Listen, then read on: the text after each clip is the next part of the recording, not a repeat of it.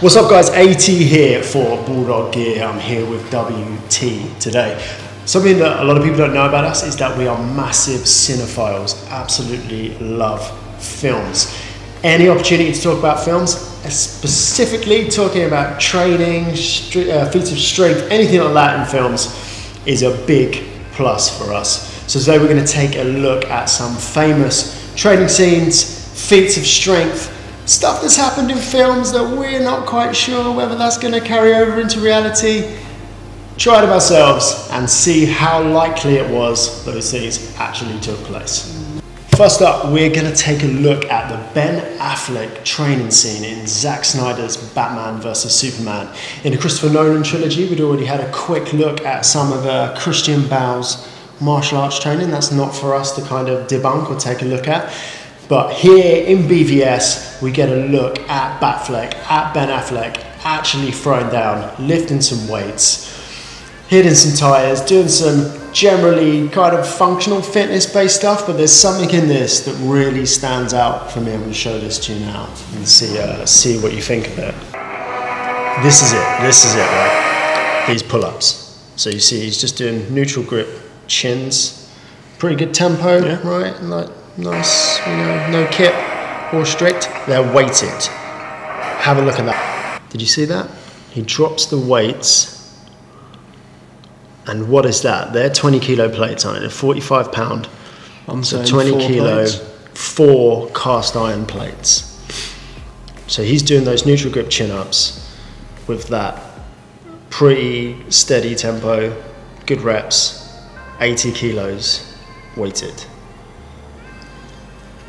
Now there is the possibility that Ben Affleck is just way, way stronger than either of us, or indeed both of us combined. But I'm not so sure. Should we see what an 80 kilo pull-up feels like? I think we should.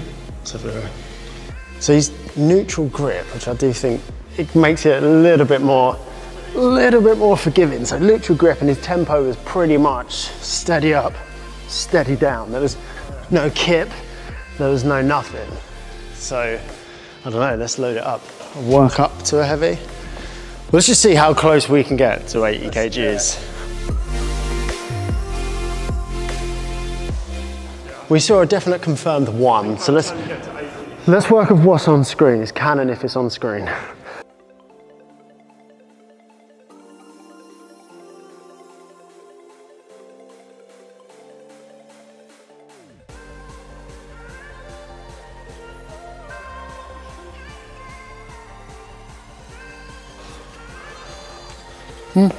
Feels all right, doesn't it? 25% of Bruce Wayne's possible 5 rep max. Let's chuck another 20 on.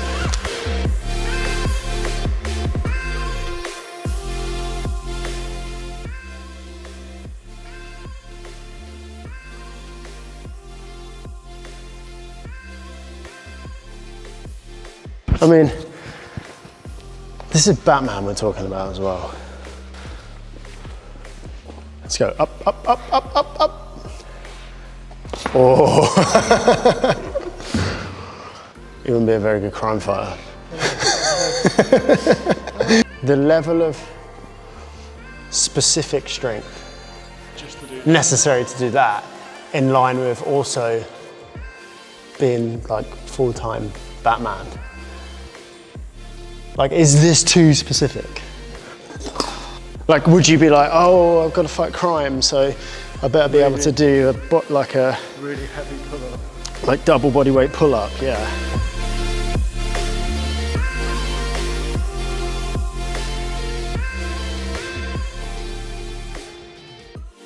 Yeah, this already feels. I mean, I'm pretty sure Paula Lima, I've seen him do chins with 60 kgs. So it's like doable. I just don't know. Yeah.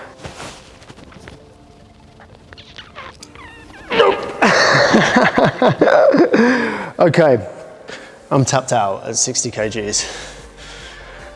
Didn't happen. What do we think the likelihood? I'm going to say on this one. I'd really want to see Ben Affleck in person because I feel like he might just be But And just stronger. he's probably just wedge, absolutely wedge. I don't think Ben Affleck could do neutral grip chin-ups of 80 kilos, but I would say in universe, in canon, in the context of that story, I think that's pretty realistic. I think it's doable, that's not impossible. Right, let's check for bicep tears and move on to the next one. Just out of curiosity, because we did mention it upstairs, I'd like to see if Batman is literally as strong as both of us. Like, could two of us do 80 kgs? Or is that beyond the realms? So. Should we try it? I think so. Ask the people. And I can't actually reach. Two. That felt harder. Next up, another feat of strength that is so ubiquitous in films that it's literally got its own page on tvtropes.com is the cliffhanger. You can find this in a lot of films, but this straight up from the film Cliffhanger. This thing that you get of someone falling and someone having to literally hold them up by their hand. Now, really and truly, that's just a test of grip strength, I would say, but yeah. One arm hanging with the other arm holding, how easy is that to do? Well, we're going to find out. That's the point of the video. It's not going to be easy.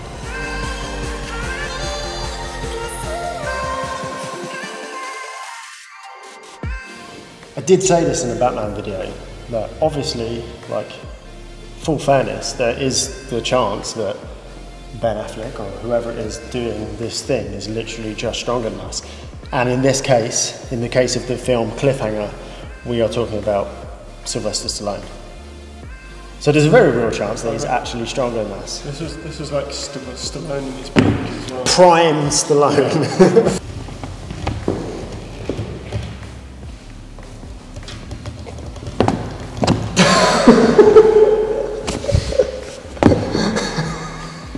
Were you just slipping off the ring as well? Instantly, the minute I tried to pick my feet up. Well, I guess the other thing to try would be, can I hold you up from standing? Like, could I hold you off the floor from being stood on this box? Yeah?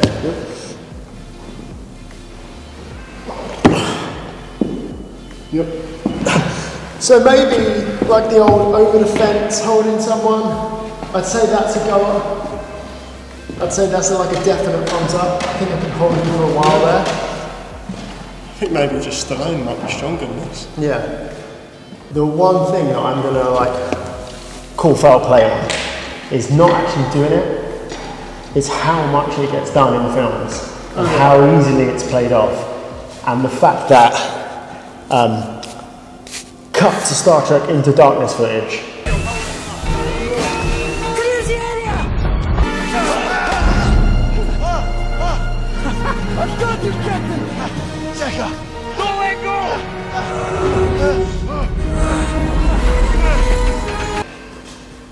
Someone holds two people at once. But you're saying you don't think you could? I'm saying some plates on my legs, you could trust that. I'm saying I don't think Chris Pine could hold on to Anton Yeltsin's hand whilst holding on to Simon Pegg's hand, while Anton Yeltsin pulls them both up. Maybe. Based on this current like small sample size granted experiment, I don't think that's possible. So overall, for the cliffhanger stunt, I think it's possible to hold someone up. Yeah. Pretty easily, doable. I think it's far less likely that someone's going to be hanging whilst holding someone that's hanging from there, and that from there they're going to get to safety. That's a no from me. That's a big no. On to the next one.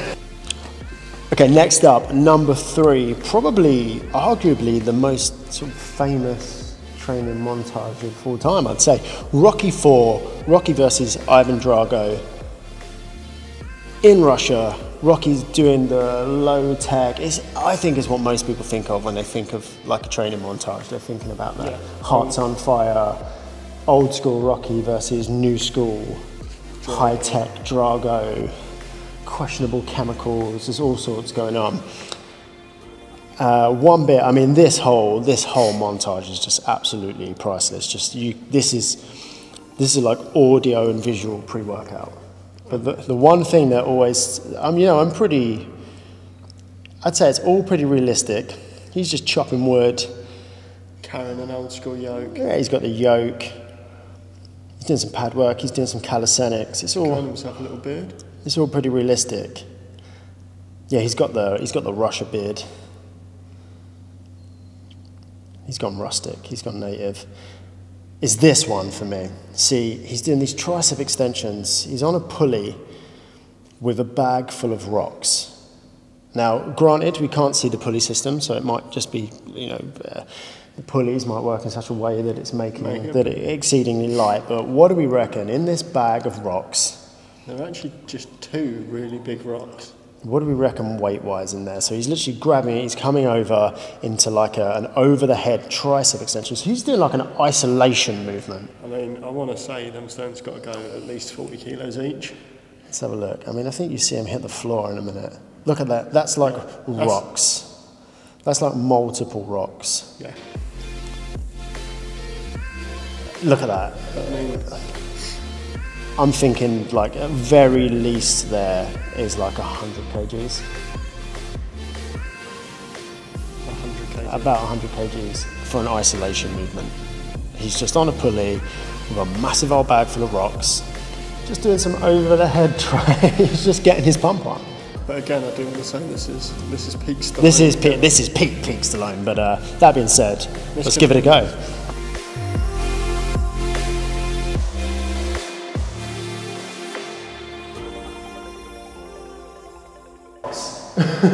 So from here, he goes in. We're at 40 kgs. There's not many rocks.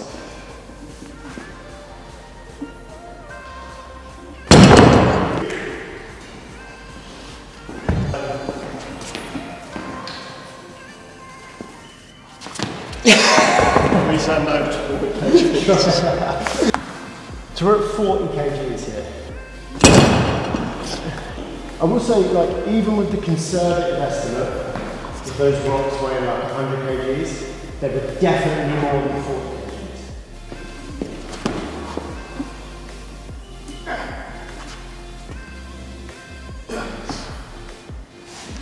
So, triceps, strong enough. Body weight. Body weight against the forces of gravity, not strong enough.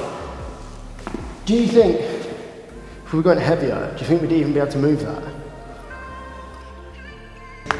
Again, like conservatively, way less than the amount of rocks slide past in those caves. Are Russian rocks light? That's not a common. Maybe they're hollow. The Russians have hollow rocks.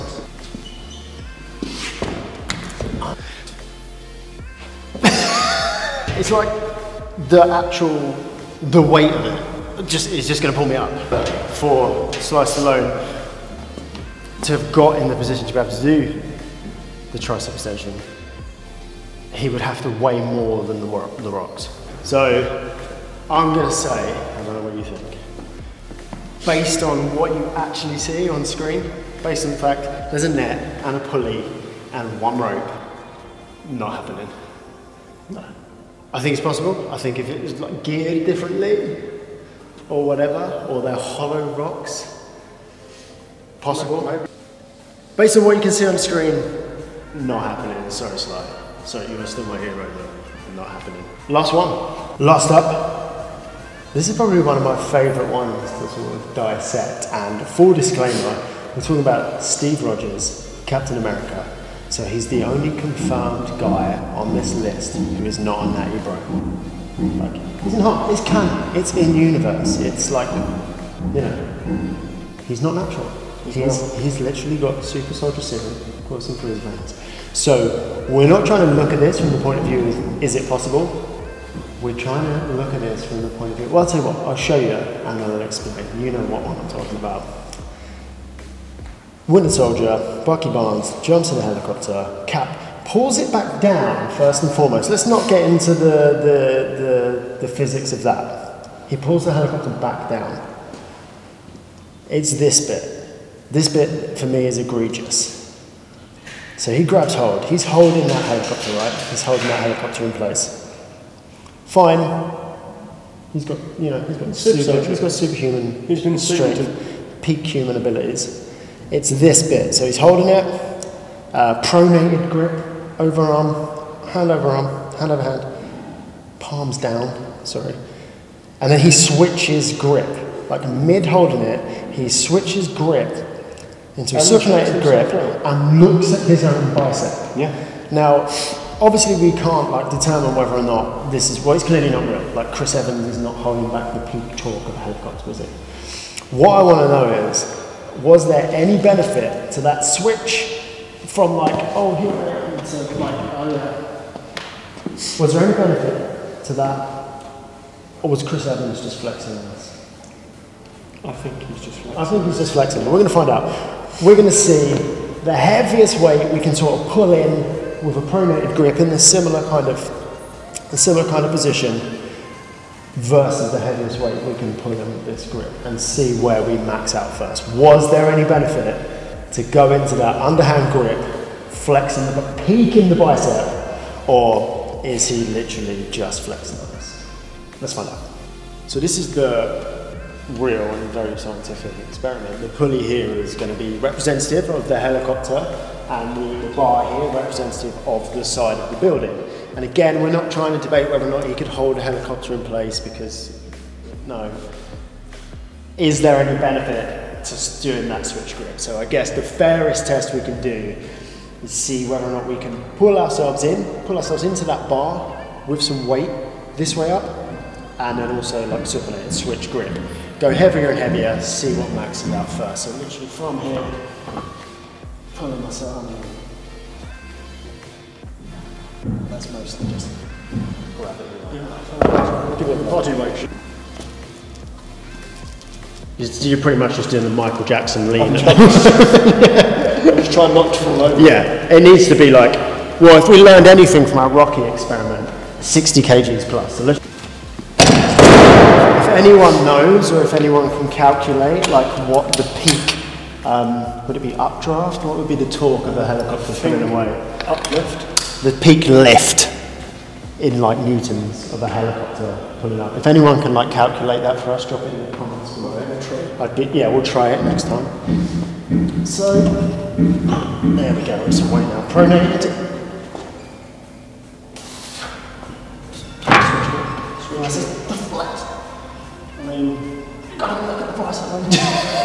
Well, here's actually where I'm going to make a caveat.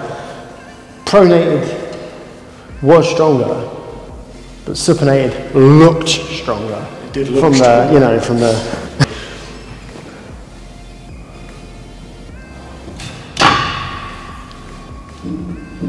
Going up.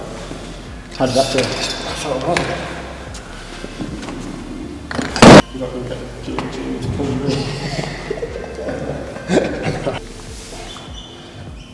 It's gonna slip.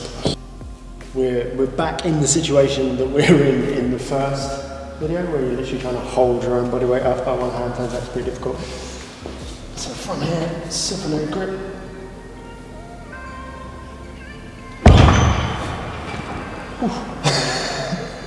Reverse this.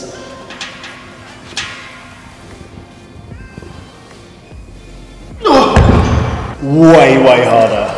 Way harder.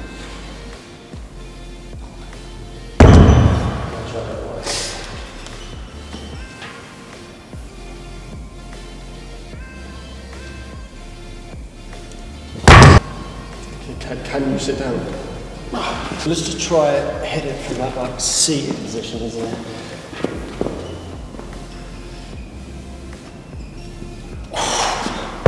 It's still way harder than that.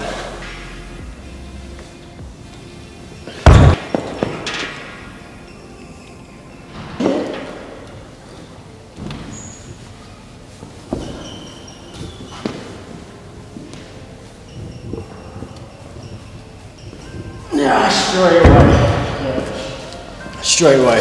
So that, for me, that's a no. There's absolutely zero benefit to switching to that grip other than flexing the super soldier bicep. So this one, that's a no for me.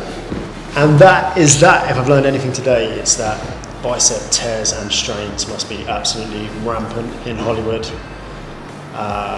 There's a definite emphasis on the bicep in film, which tracks. And Russian rocks are hollow. Russian rocks might be hollow. Guys, if you like the video, comment, subscribe, hit all other buttons of that nature, and we'll see you on the next one.